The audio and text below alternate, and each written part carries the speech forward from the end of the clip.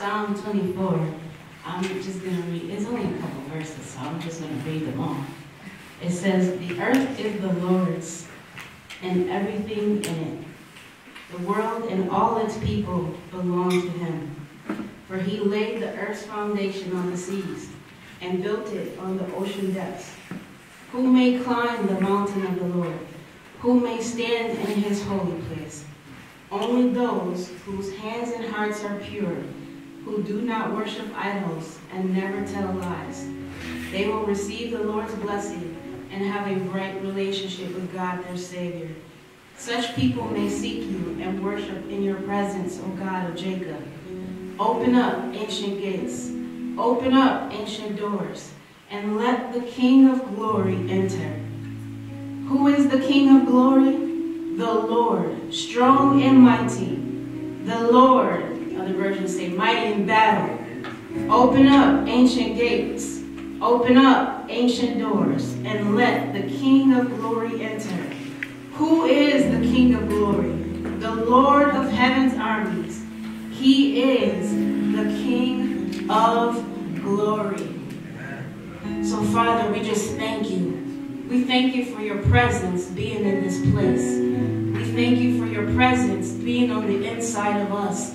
We thank you for your glory, your splendor, your majesty, the very awesomeness of your being. You are great and greatly to be praised. We bow down in reverence before you. We give you thanks. We give you honor.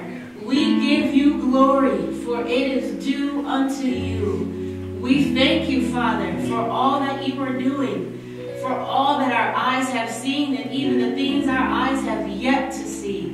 We thank you for the promises of God are yea and amen. We thank you that you are the same yesterday, today, and forevermore.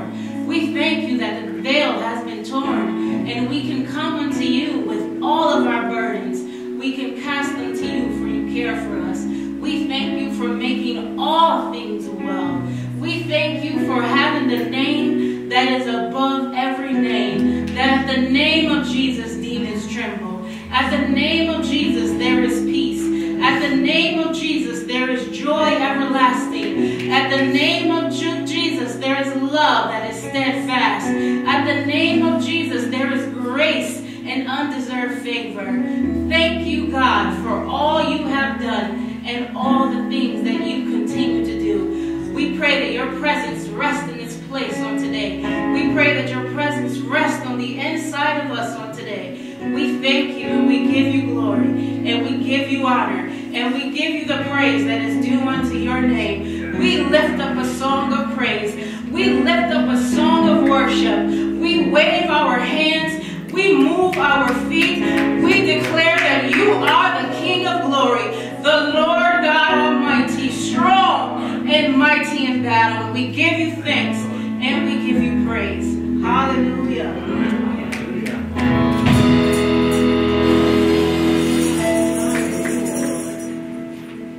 How many know that he is able to do above and exceedingly all that we can ask or think? That may not be exactly the arrangement of the words, but they're all the same. Thank you.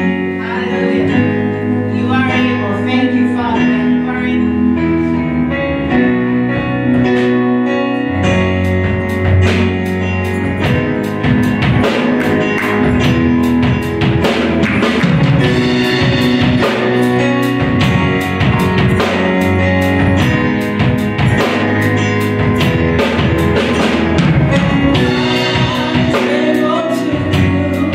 Just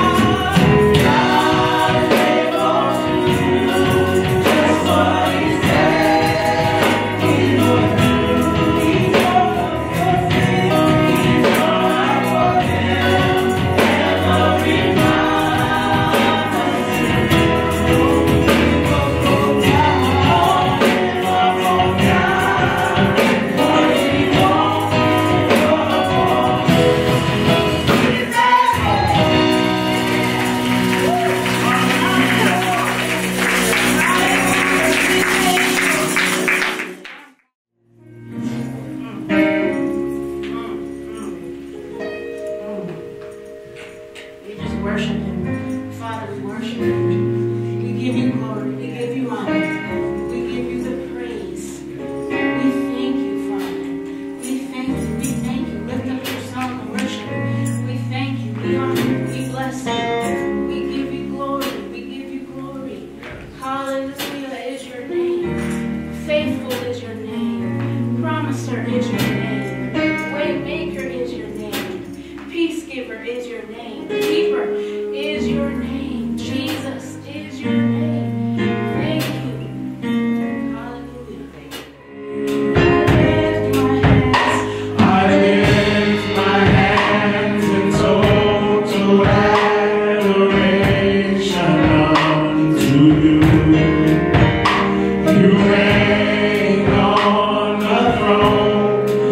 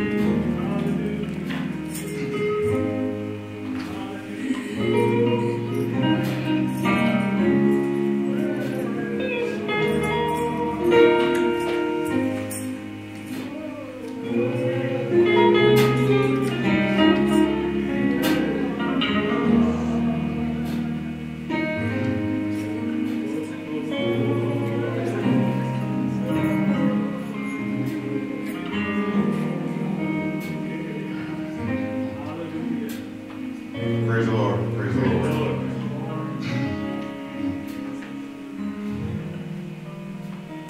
Those words and songs started messing with me. Because the chorus part of it is really just my personal testimony or my personal feelings to my father.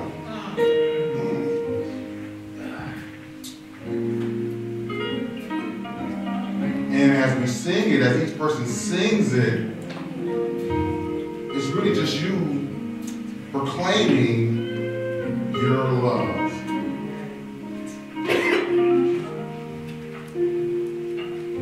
And I wish I could sing it the way I feel.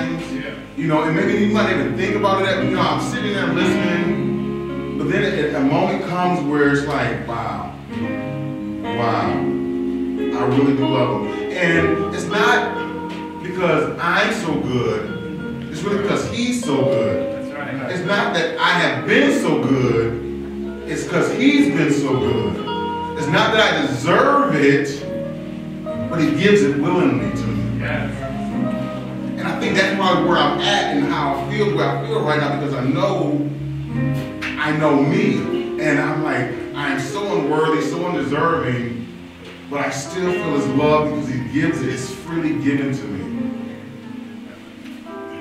Cup runneth over, brother.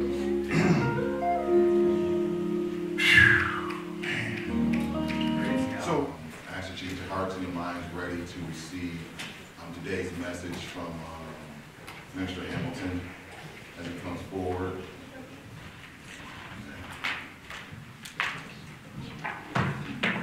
Lord, we just thank you for our brother, Lord, as Prophet bring your word, Lord. I pray that you just, as you've already poured into him, Lord, I pray that he relaxes, Lord, and just hears your voice, Lord, and delivers the message that you would have your people to hear, Lord. In the name of Jesus, we pray. Thank you and we love you. Amen.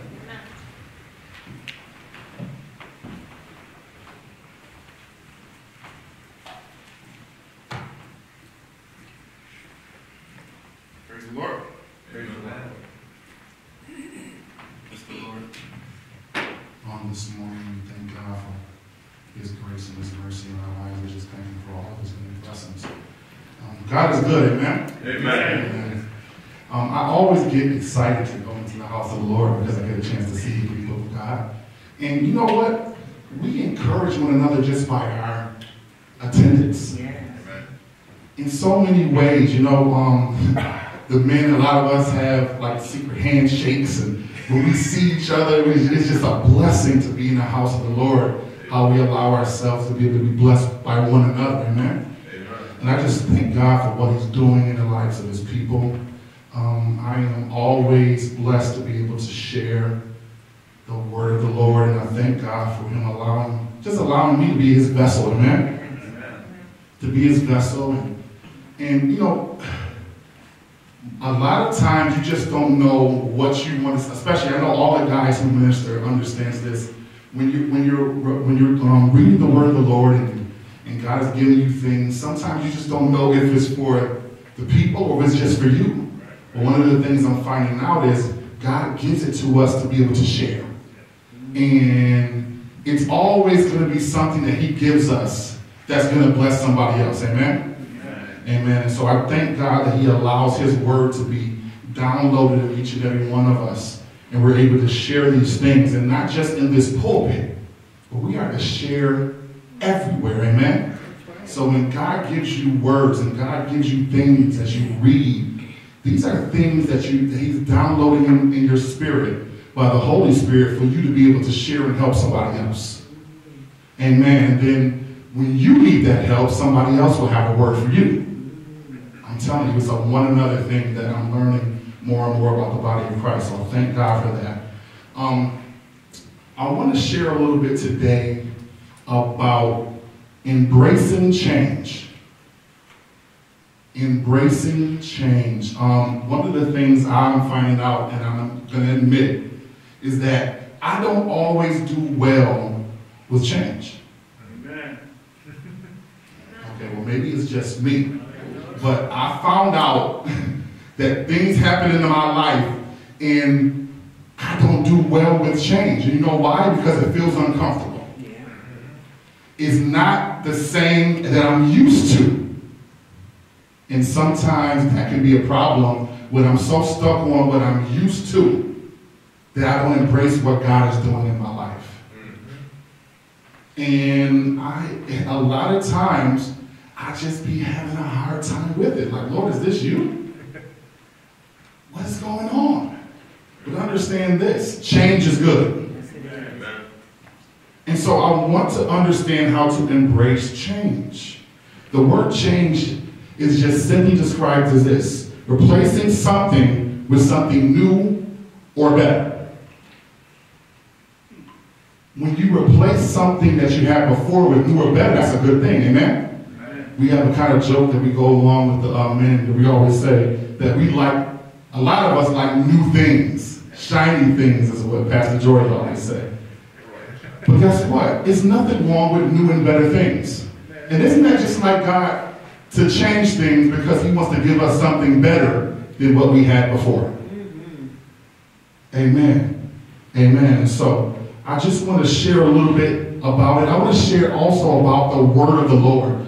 Isn't it great that the truth of it is the word of the Lord comes to evoke change? It does. Every time I read the word of the Lord, it makes me see places in my life that I need to change.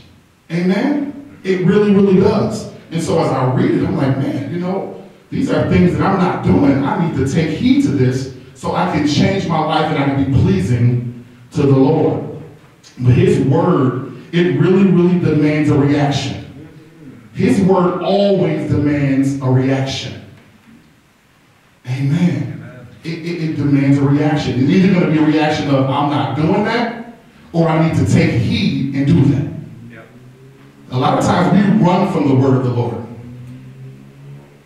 Okay, well maybe that's just me again. But sometimes we run from the word of the Lord. Sometimes we run from the thing that doesn't feel good, doesn't feel comfortable, and try to get out of that situation.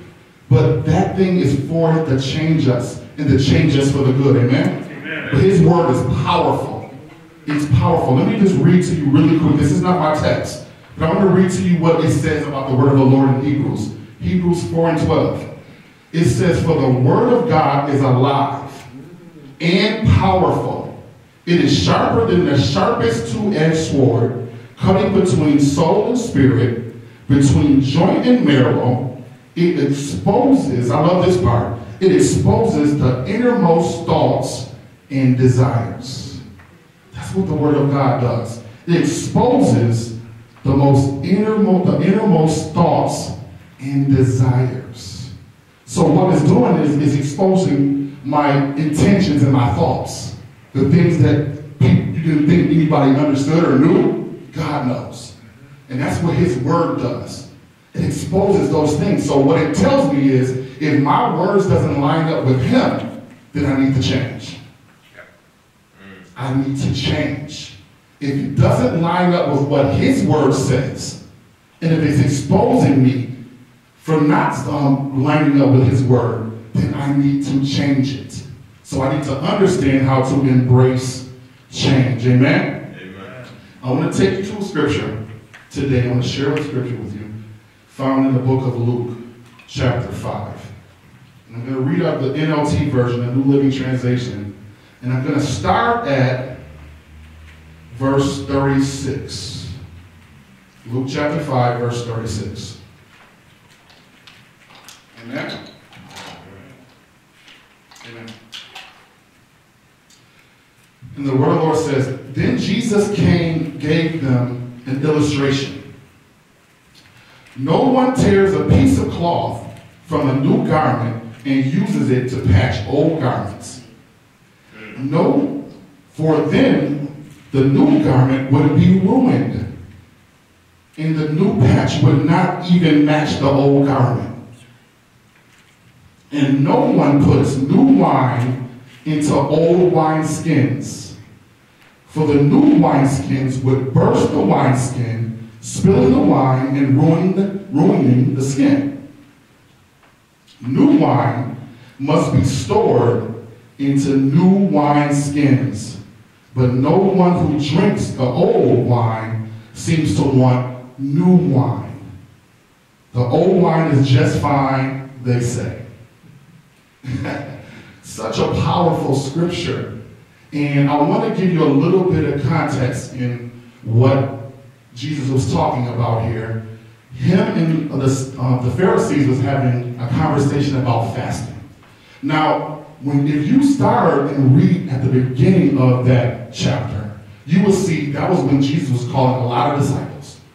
And I think when I read this, I kind of look at it as in the Pharisees, they had a problem with the fasting. But they really had a problem with Jesus was doing things that they're not used to. That's right. He was calling fishermen to be disciples. He was calling tax collectors to be disciples. And everybody he was calling to be disciples don't look nothing like him.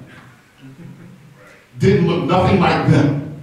Right? Because they were these Pharisees, these teachers of the law, and they just like, hold on. This don't look right. So therefore they had a problem with everything Jesus did. Amen? Right. And if you just look and read it, I'm telling you, it's fascinating. And they're just going back and forth about why ain't they doing this? Why ain't they doing that? Why ain't they doing this? And so Jesus comes and he corrects them. But he corrects them in something that they would understand. God is always in a place where he will help us with things that we understand. Amen? So I want to give you the context of that, but it was really rubbing them the wrong way. So, but you have to understand this too. Jesus walked in kingdom purpose. That was a little foreign to them because they were used to just walking in rituals of the law. So when a person came with kingdom purpose, it wasn't understanding to them. Amen? And we have to understand when a king comes, his primary purpose is to influence his presence. His presence, the things around him, he has to influence those things. And so that's what Jesus was doing. He was influencing everything around him. And it became a rub to the Pharisees. So I want you to understand this. It's a danger in showing something new to people with prior experience. It's a danger because people don't want to change. And we have to be careful that we're not in that place where we're not allowing God's word to change us because we're so used to the old thing. That's right. Hallelujah. I found myself in that so many times where you be like, man, I don't want to change this thing because it feels too good. I'm used to it. It's the way it always has been done. But God is saying, no, I'm changing these things. I want to show you a different way. I want to show you a different way. So he gives you illustrations, 2 illustrations. He first gives you an illustration of garments. And let me read that again. It says, no one tears a piece of new cloth from a new garment and uses it to patch an old garment. For the new garment would be ruined, and the new patch wouldn't even match the old garment. And what Jesus is saying here is that when you want to do something new in your life, it's no use for the old thing. It's no use for the old thing anymore. It's no use for patching things up. No patch jobs when it comes to Jesus. If he has something new for you, he wants to do a new thing in your life. And a lot of times we want to keep the old thing. It made me thought about an analogy of when I was young, we used to have bicycles, right? And when we got a flat tire, we would go and get a patch to patch the inner tube. But you know what? I found out that patch for that inner tube is not to be permanent. It's only temporary until I get a new inner tube. Why? Because that patch really can't hold the pressure. It can't hold the pressure for long. And it's the same thing when it comes down to God. He wants to do something new in our lives, but yet we so used to the old thing. And he even said this. He said, the truth of it is the new patch don't even match the old garment. So if he has made us new, why would he continue to keep giving us old things? He wants to give us new things, but we want to keep the old thing. And God is saying, no, it doesn't even match. So we're not doing any patch jobs here. Amen? Amen. And then he says this. He gives an illustration of the wineskins. And he says this. He says, and no one puts new wine into old wineskins, for the new wine would burst the wineskin, spilling the wine and ruining the skin. New wine must be stored in new wineskins. Amen? And so I love this illustration because it gave me a chance to do a little study on wine and wineskins. First of all, when you put wine into a wineskin, what happens is, because of the fermentation process, it expands. Right? So what happens is, you can't put new wine in old wineskin because it expands too much and it'll bust, right? So you have to put new wine, is just what he's saying, into new wineskin. And so you have to understand this.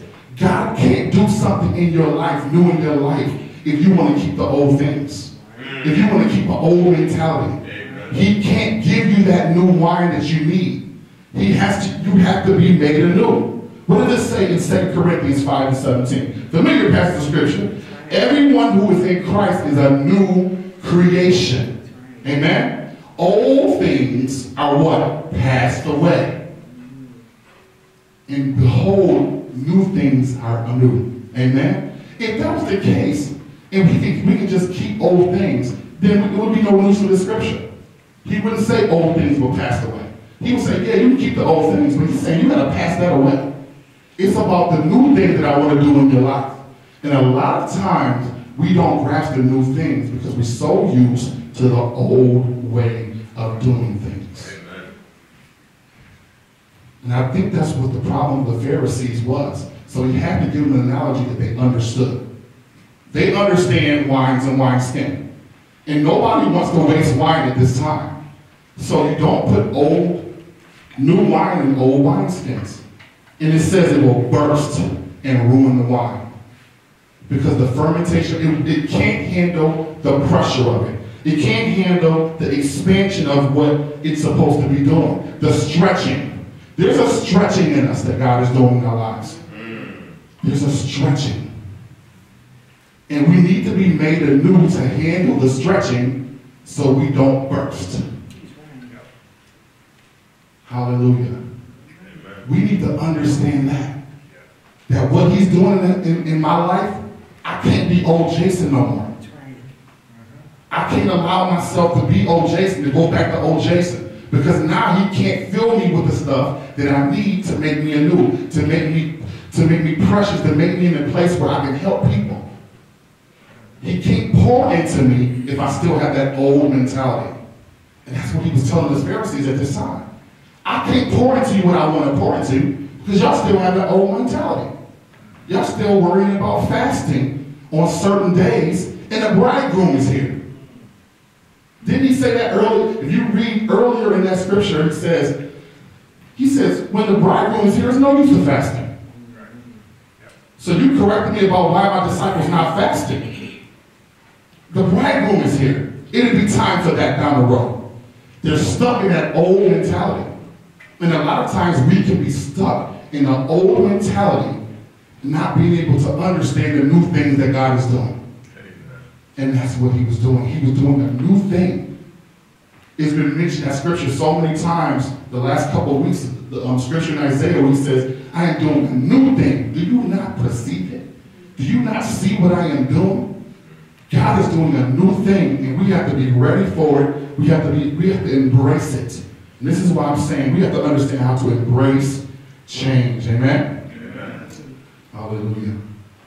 God loves us so much that he will not leave us in the state that we're in. He really, really does. We've been singing about I love you, Jesus. I worship and adore you. Why? Because he loved us first.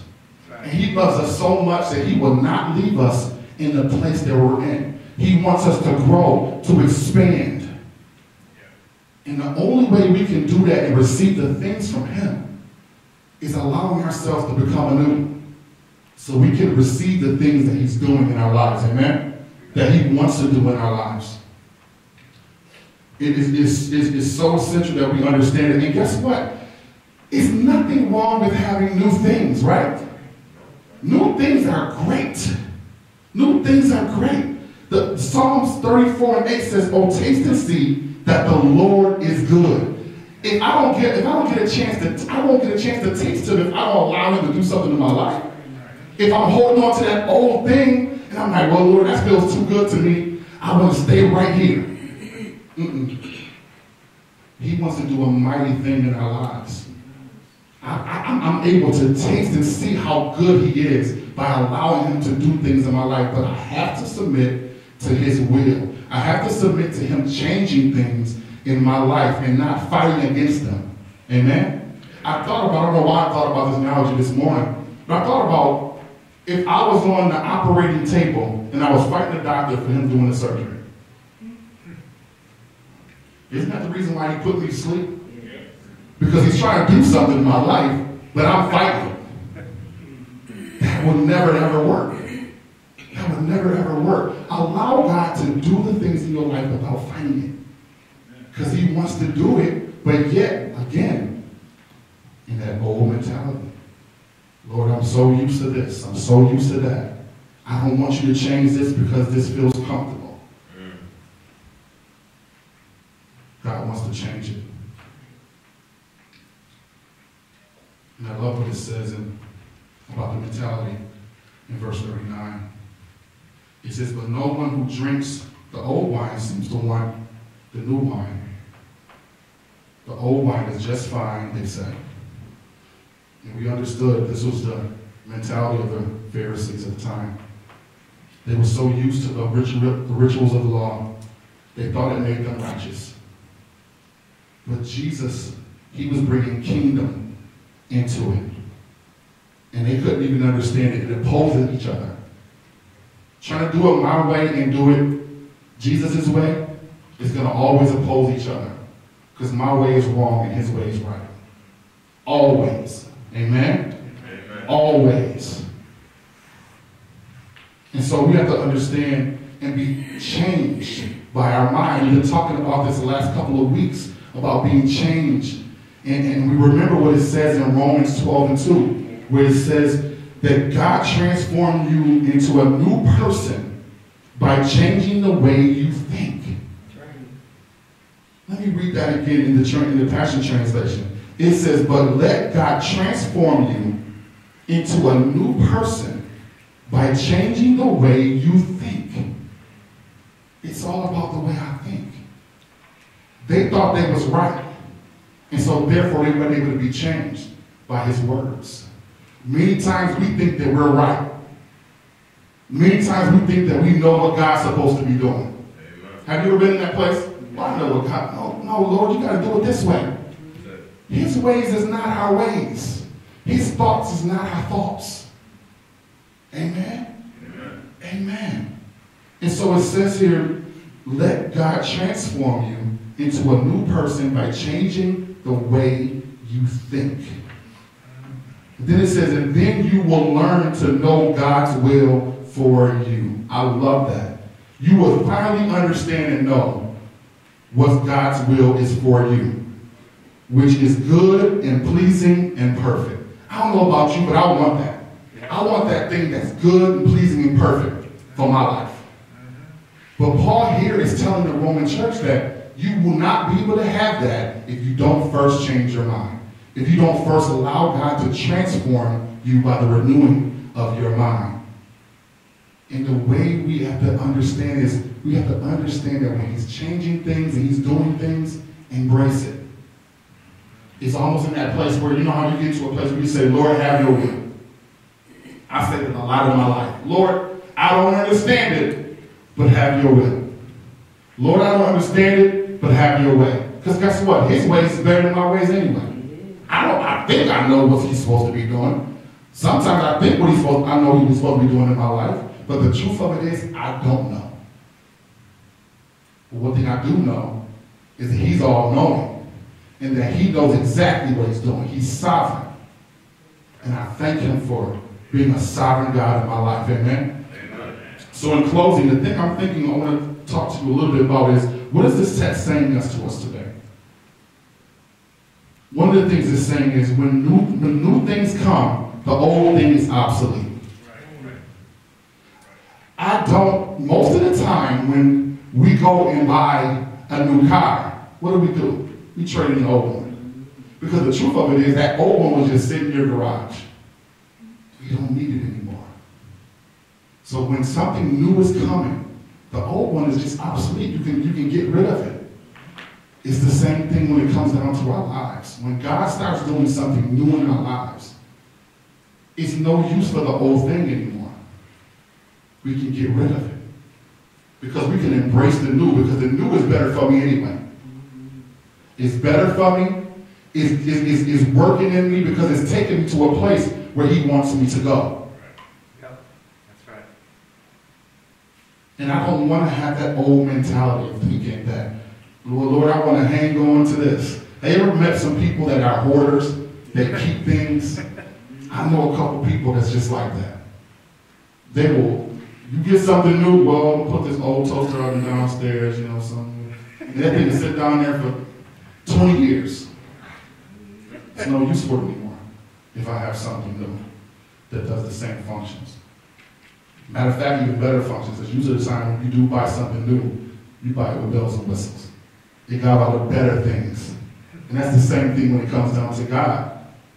The thing that he's giving us, the new thing he gives us, is way better than the old thing we had anyway. That's right. We got to grasp that in our minds and our mentalities. So, understand that when the new comes, old things are obsolete. No holding on to it, no patch jobs. We don't need to do that. We just say embrace the old thing, the new thing that he's doing in our lives. Number two, before he can do something new in our lives, we have to change. We have to be able to change and be able to handle it. The thing that he wants to do, we have to let him know that we can handle it. Because the truth of it is, if it's new, I can handle it. If I make myself anew, I can handle the thing that he's doing in my life. If I allow him to change me. That's what he was talking about the wine, the new wine. Because guess what? That wine is going to expand. That wine is going to grow. The things he's going to do in our lives is going to grow. And my old ways is not going to be able to handle it. Matter of fact, the reason why old wineskins will burst if you put new wine in it because it's brittle. It didn't already expand it to the fire as far as it gets expanded. So when you put the new wine in there, it's going to burst because it can't handle the expansion. This is the reason why God is doing something new in our lives. When he changes things and he does something new in our lives, it's for a reason. Because if we stayed the same, he gave us the thing that he wants to give us, we couldn't handle it. It would burst us. It would have us in a place where we wouldn't even know what to do. So we have to be able to understand that when God is doing things, he's doing things for a reason. He's making us anew for a reason. So he can plant the things in us that he desires for us to do. So we can be able to handle it and do the work that he's called us to do. Amen? Amen. And number 3, change your mentality. Without it, if you keep thinking the same way that you've been thinking, we'll be in trouble. We cannot keep the same mentality and embrace the thing that God is doing in our lives right now. We cannot. We cannot. He wants to do a mighty work in our lives, family.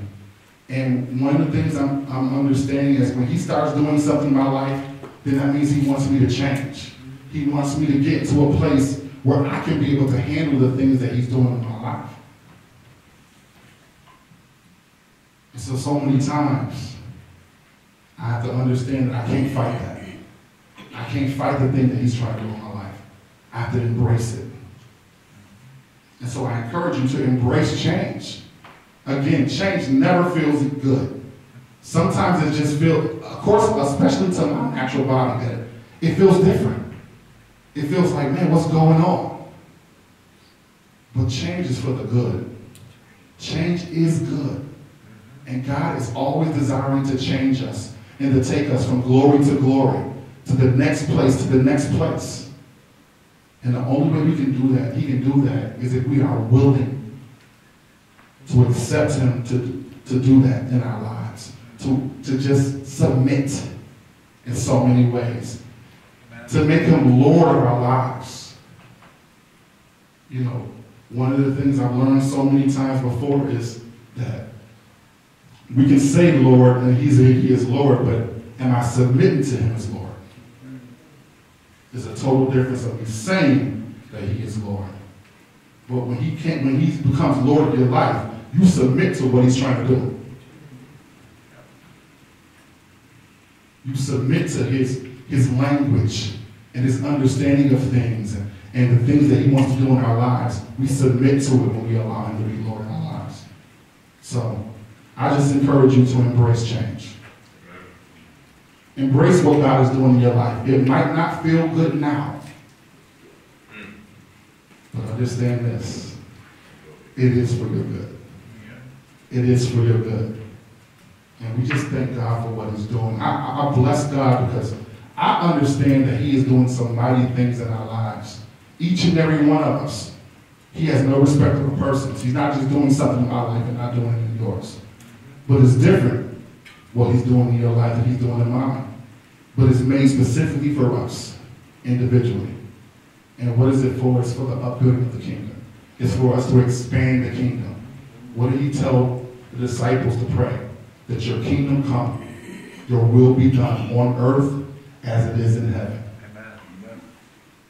He literally wants the kingdom of heaven to look just like he wants the kingdom of the earth to look like what it looks in heaven.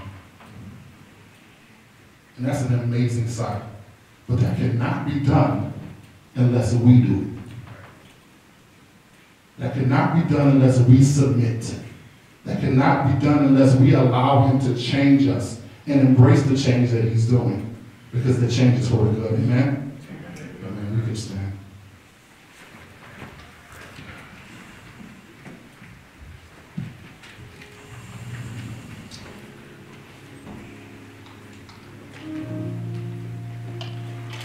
Just want to pray.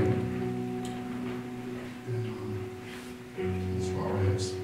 Well, Father, thank you for your word. We recognize that it's a lamp to our feet and a light into our path, Father. Father, I just pray that every person that has heard your word today, that we will recognize that your change is good. That when you change and you shift things in our lives, it is for the good. And so, Father, we pray that we would embrace you. We embrace the shift in our lives. We would embrace the things that you're doing in our lives. Let us not fight it. Let us not keep that same old mentality, Father, that has kept us in the same place for so long. But Father, let us embrace what you are doing in our lives, Father. Renew our minds, renew our hearts, Father. Make us acceptable unto you.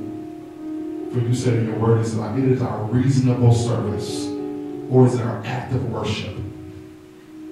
As we submit ourselves to you and allow you to do the things that you desire in our lives. Father, thank you for your grace and your mercy on each and every person in this place.